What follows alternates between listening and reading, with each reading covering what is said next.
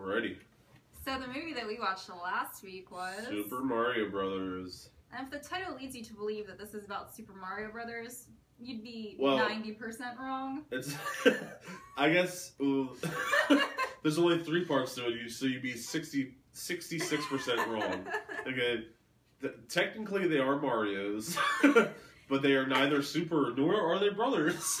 No, okay. So... This is a movie obviously based off of the most popular video game of all time, I think. Yeah, ever. Like the most popular franchise video games of all time.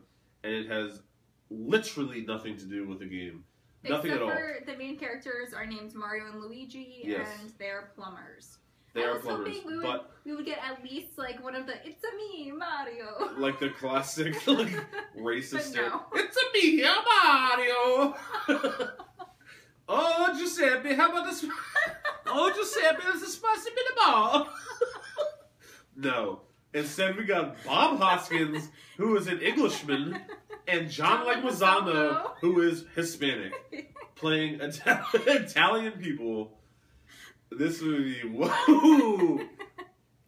I looked at you a couple times during this movie, and I was like, we've got to really come to the understanding that this might be one of the worst movies we've ever watched. It was like close to Theodore Rex, I would dare to say. Like, it's in the top. It's definitely in the top 10. I might venture to say the top 5 worst movies we've ever seen. Yes. Maybe top. I'll say top 10. Maybe not 10. Top 5. Yeah, top 5 is. It's tough to break into that top 5 with Food Fight and Theodore Rex and Food Fight's so bad. Anyway, Super Mario Brothers. It starts with them living in Brooklyn. They're unsuccessful plumbers. They're waiting around for like plumbing calls, like the Ghostbusters, I guess. They're being like sabotaged by like another plumbing company. Yeah, they had to race to get to a plumbing job to beat this other rival plumbing company. Whatever. So they see this woman who's like on a dig, like an archaeological dig. Yeah, right. And she's wearing like this giant like meteorite around her neck. Don't you remember?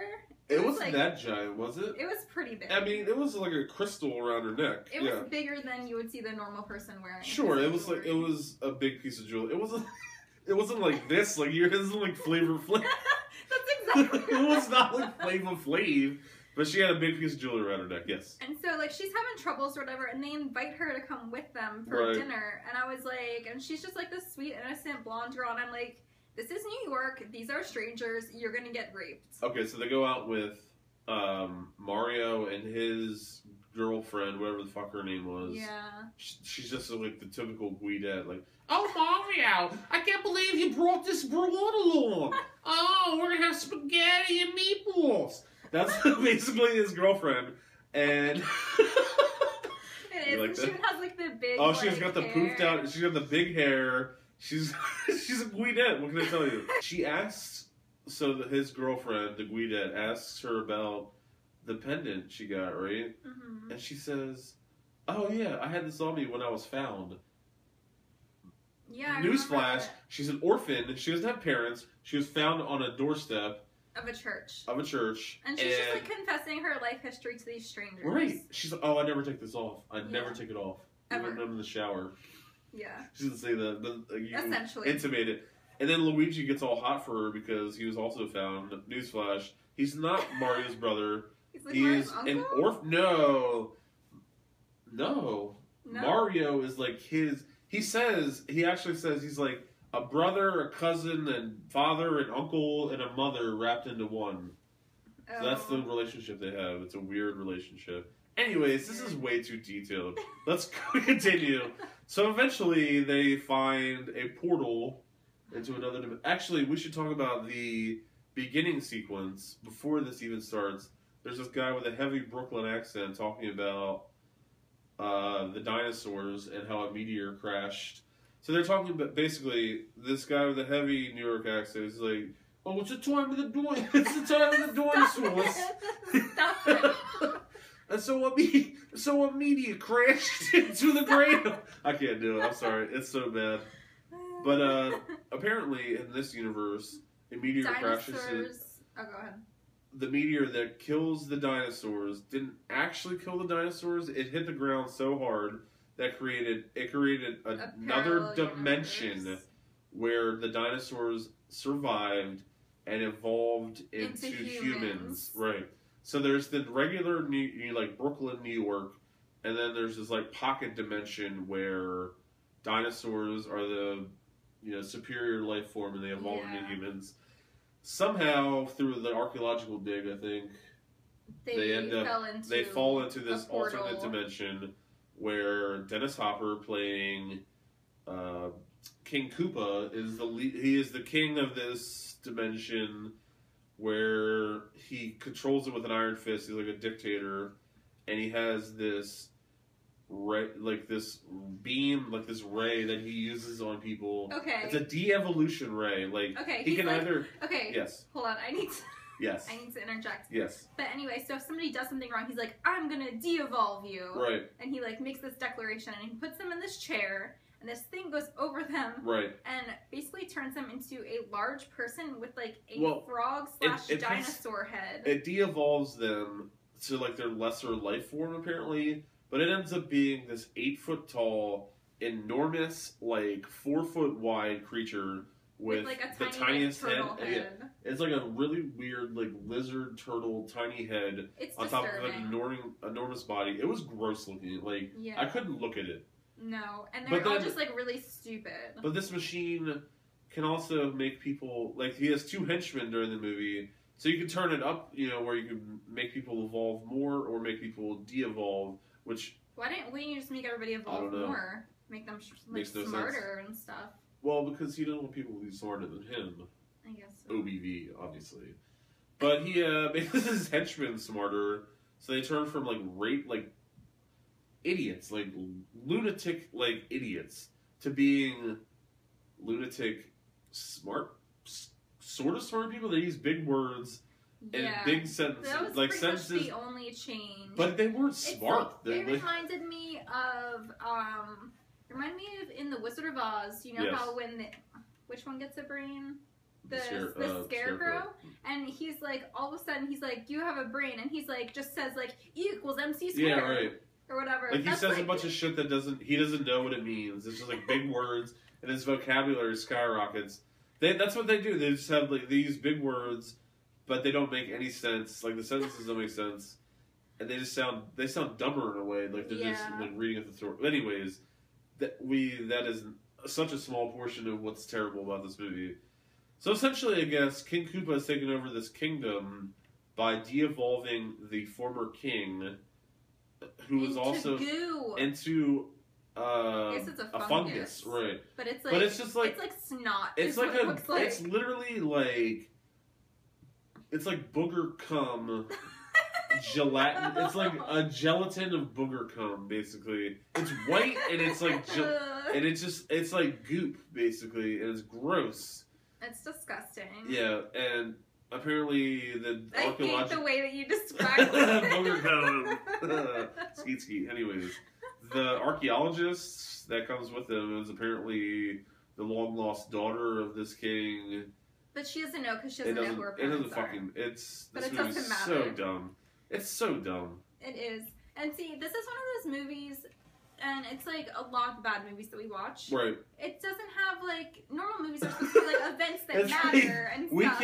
They're supposed to be a clear storyline, a clear narrative. Things happen that cause other things to happen. Right. But cause and effect. And effect. There's no cause and effect. But in this, movie. Things just keep happening, and then at the end, she finds out that she needs to stay in this parallel universe because she's the daughter of the guy who got turned into. They eventually defeat the coup. I don't. There's so much dumb stuff happens in this movie. There are these weird assassin women. They get mugged on the street immediately by this old woman. You remember that? Yeah, I do. She's she stole something from them. Said, what did she steal from them? I remember this clearly. She said, "Oh, this is a rough neighborhood. Do you guys have weapons?" She's like, "Oh no, we don't have any weapons." She's like, "Okay." And she's like, "Oh, put them up! I need Koopa coins, you boneheads! I need Koopa coins!" So she sticks them up for Koopa coins and then steals the meteorite from the chick. Yeah. But then she's immediately accosted by that large black woman. You remember her? I do remember that. She gets tossed off of a freeway into a dumpster. Yeah. And this huge black woman steals the meteorite fragment. And then and then Bob Hoskins, aka Mario, has to like fuck dance her, and that like he's like feeling up on her, like dancing on her and shit, in that nightclub to get it back. Yeah. It's weird. It's weird. It also was really bothering me. Firstly, the set of this reminded me of Theodore Rex because it's like the rundown. It's a rundown, like, it's almost like Theodore Rex meets a grungier Pluto Nash, right? Yeah. Like a weird, like, cartoonish. It's very cartoonish.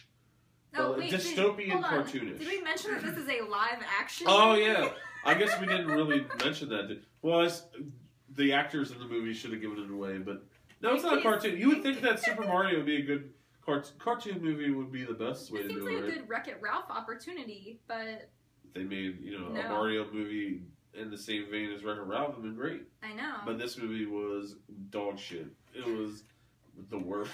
It also really bothered me that there was Petunia Dursley from Harry Potter. Oh, yeah! She was King Koopa's girlfriend. Yeah, and it was just unsettling. It was very unsettling. Because you're used to her being like this withholding, like, mean She was lady. like weird. She had a nice rack in this movie, and too. she was like real slutty looking in this. She had nice hair. She had like red hair or something, right? She had a good set. And it was just weird because you're not used to seeing Petunia Dursley. She was really evil and like, I don't know. It was weird. It was... So essentially, I don't know. It's such a dumb fucking movie. Like, they get locked up and they escape and they somehow bring down the Koopa King and I don't know. They go back to Brooklyn eventually, but the girl stays behind. This movie's dumb. It was garbage. It was literally like garbage. Like, it's once again, as with all these videos, it's been a week since we watched it, so like little details are disappearing, but which is a good thing because otherwise we would talk about this for way longer. I could talk about this movie for an hour and a half if we talked about it right after the movie. Luckily, we saved you from that. This movie's garbage. Would you recommend this movie? No. See. It's a pill. It's like a chore to watch this movie. But I think that is like essential viewing for a bad movie. All these recommendations I'm doing as like from the perspective that these people watching are going to be people that want to watch bad movies.